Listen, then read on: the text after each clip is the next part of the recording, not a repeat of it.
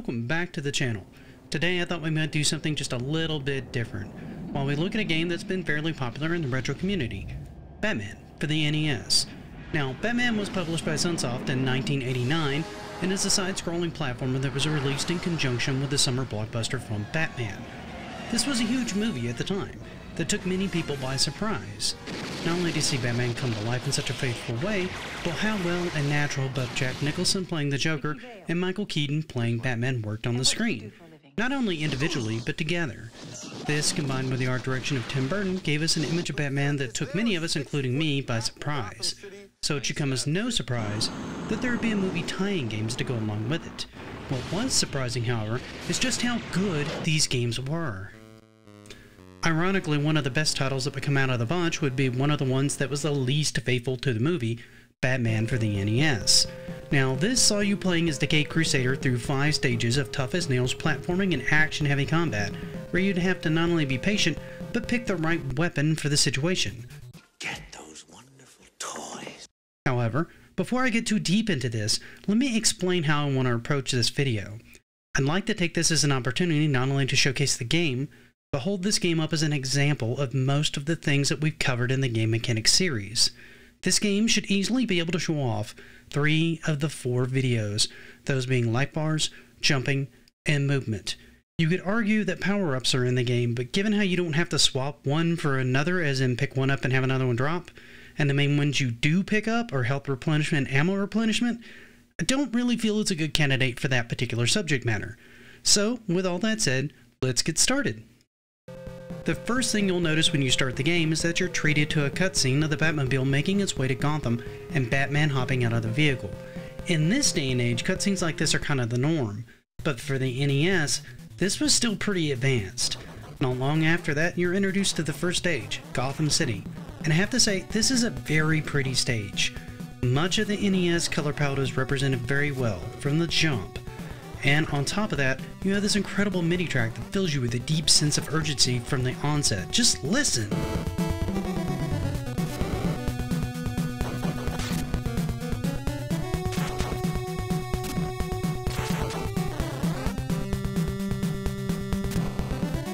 Fantastic! It's a great track! Now that we've actually already hit our first guy, let's go ahead and take some time to move around a little bit and figure out what all we can do with our character. He moves fairly fast side to side. When he jumps, he can land onto and launch off of a wall. That tells me 2 things. First off, the developer wants a faster paced action game, and also, there's going to be some serious jumping shenanigans going on. To build on that, you'll notice that if you lightly press the jump button, you get a light jump. If you press it normally, you get a mid jump, and if you forcefully press it while pressing forward, you get a large launch. This means you're going to have a lot of various different types of jumps and a lot of jump control. Also, look closely at this jump. It has far more animation than normal, which makes it slower. This means we're going to have to pay close attention to when we do jump, so that we make sure we execute it properly.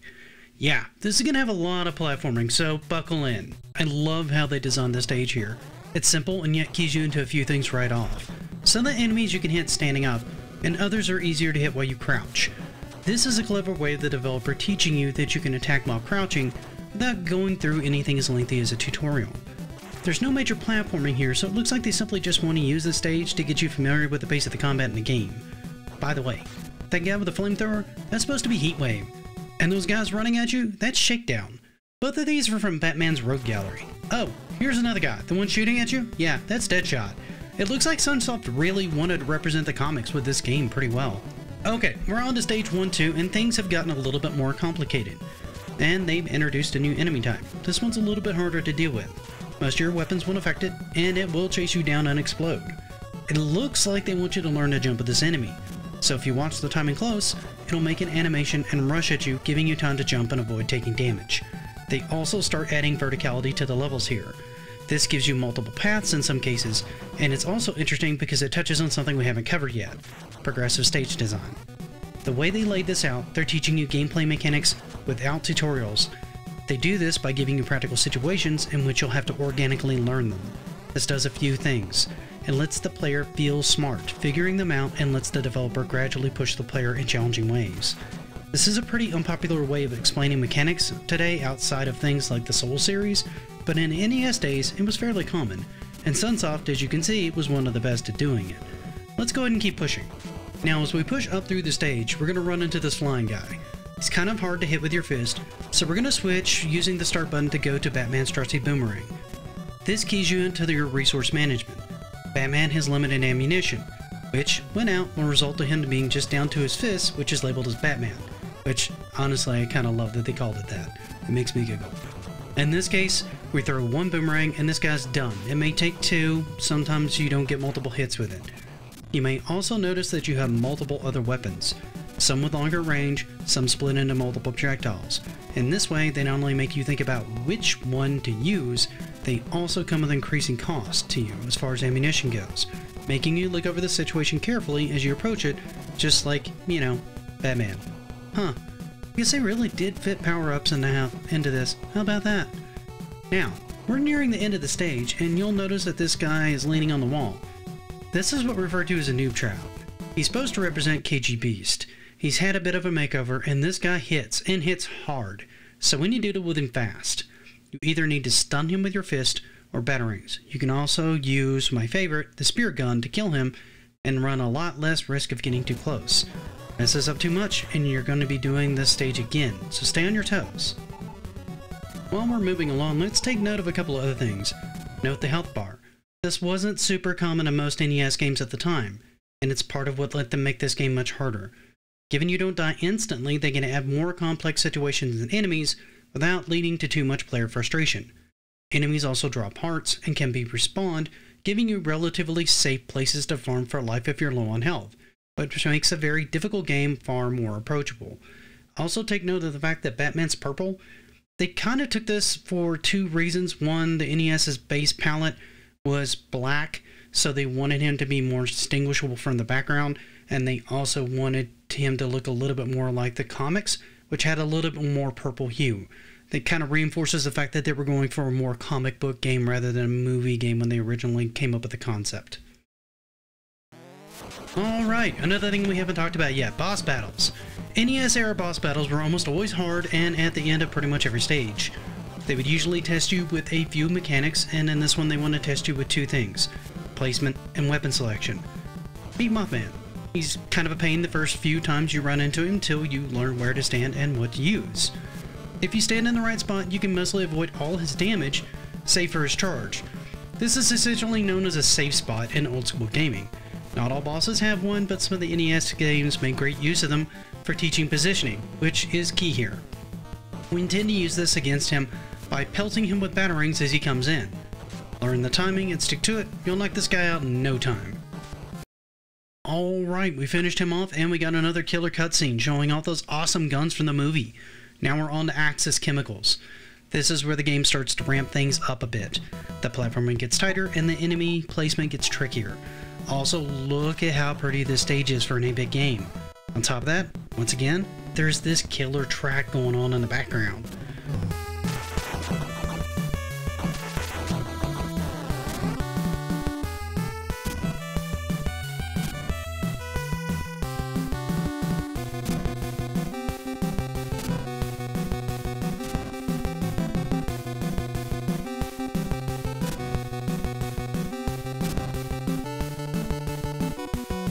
Notice the platforming as you go through the stage. Yet again, Sunsoft developers are taking the time to teach you each jump spacing just by the way they set up the platforms. They're also forcing you to make critical decisions with enemy placement. Look how narrow the platform is. You can either use a weapon out of your arsenal or you can try to do a pixel perfect jump, saving you some ammo. What you do depends on how good you are and how much ammo you have to spare. Very, very clever. They also take the time to teach you how to do a drop jump here, which is a very tricky but necessary mechanic in the game.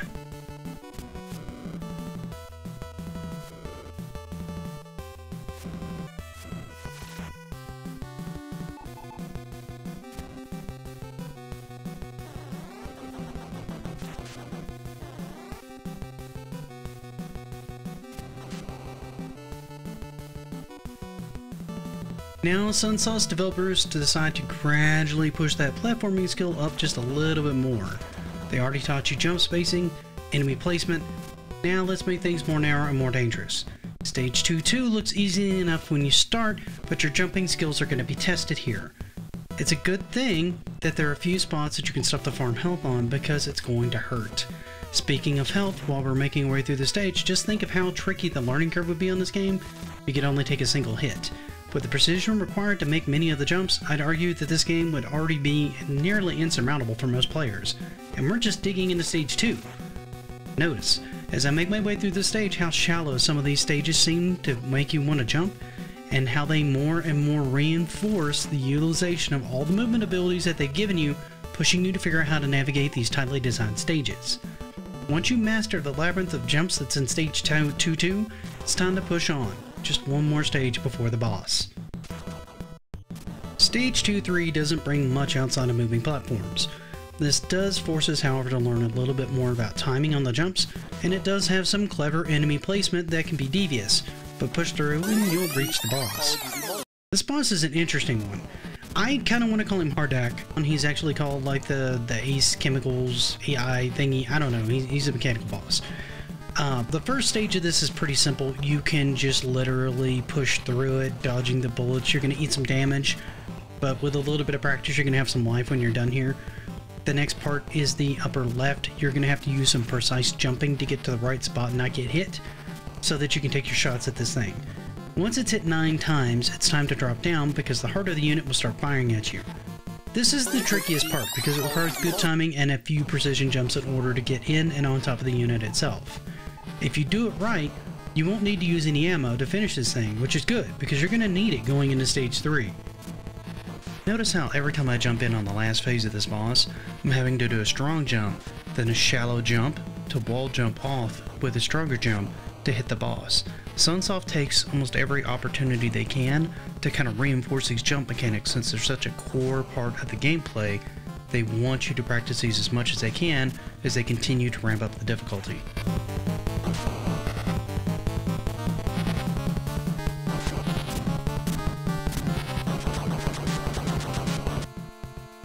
It turns out that as soon as you took out access chemicals, it triggered a trap, dropping you into the sewers because, well, it's an NES game and an early game. Pretty much every game in this era needed a sewer level. It was, like, literally written into the game design bylaws, I think. If you thought the game was actually hard before, though, yeah, get ready, because this is where things ramp up. The enemies get tougher, and the platforming gets a bit more serious. The most difficult enemy you're going to run into now is called the Jader, and it looks a lot like Killer Croc. Matter of fact, I'm just going to call it Killer Croc. It will hop up and down and chase you pretty much relentlessly and does a significant amount of damage. You have to approach these carefully and mind your spacing in order to get through these stages. I recommend using the spear gun, that way you don't have to get too close. Other than that, there isn't a whole lot new to learn here. It's a well-designed stage with some solid platforming and a good overall challenge. Section 3-2 is going to have the same thing, only with more verticality going downwards and some more careful jumping so that you don't land into things like turbines and the like. Once you push through these two, you're going to come out to some caverns. This is stage 3-3. This stage presents you with one of the harder jumping challenges in the game, but first you're going to have to get through some new enemies. And by the end of the stage, I may end up having to grind for some health, so you may sit there and watch me grind health and ammunition for a little bit before I make these series of jumps, because it's very easy to take damage because there's turbines on your way up. So not only can you take damage on the way up and stun yourself and fall back down, there's also enemies on the way up. You'll see as we get there. It's kind of a tricky section, but it's a good challenge.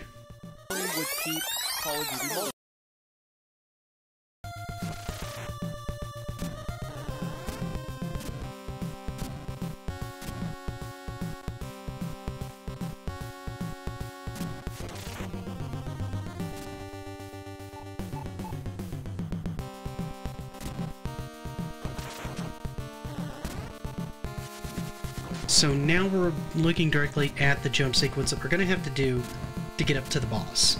This is really tight and one of the first major tests of your platforming skill and the wall jumping technique in order to get to the top and push through to the Electrocutioner, who's another person from Batman's Rogue Gallery. This guy himself is pretty simple. Once you get to him, you can just spam batarangs if you have good amount of health. But let's get there first. You'll notice as we climb up, there's like these turbines. The positioning of your jump is pretty particular, and you have to make sure that you jump just right. You're going to have to make good use of all the different strengths of jumps that you have in order to get up to the top. Once you get to the top, you're going to have another one of those tank things you ran into that you're going to have to deal with before you walk into this boss. Hopefully you have a couple extra lives, or you're near full health and you've done a good job of climbing up here by the time you get here, because the best way to deal with him, like I said before, is just spam batarangs and let him jump around you. Eventually he'll drop and you'll still have like 3 or 4 life left. It's not that big of a deal. So let's go ahead and finish him up, and then we'll wrap this up and we'll come back whenever I can actually accomplish both stage 4 and 5. So there you have it, guys. That was my first episode of what I'm tentatively calling Applied Game Mechanics, where we kind of look at a game and try to glean what mechanics, what techniques they used, what they're showing us, and what they're presenting to us in the game, and how they build on that throughout the game. Was that interesting for you guys? Did you enjoy it? Would you like to see more of it? Would you like to see this one finished, or do you think we've gleaned everything we can from this particular game and need to move on to another game? Let me know in the comments. Give me a thumbs up if you liked the video. Don't forget to like and subscribe. Until next time, happy gaming.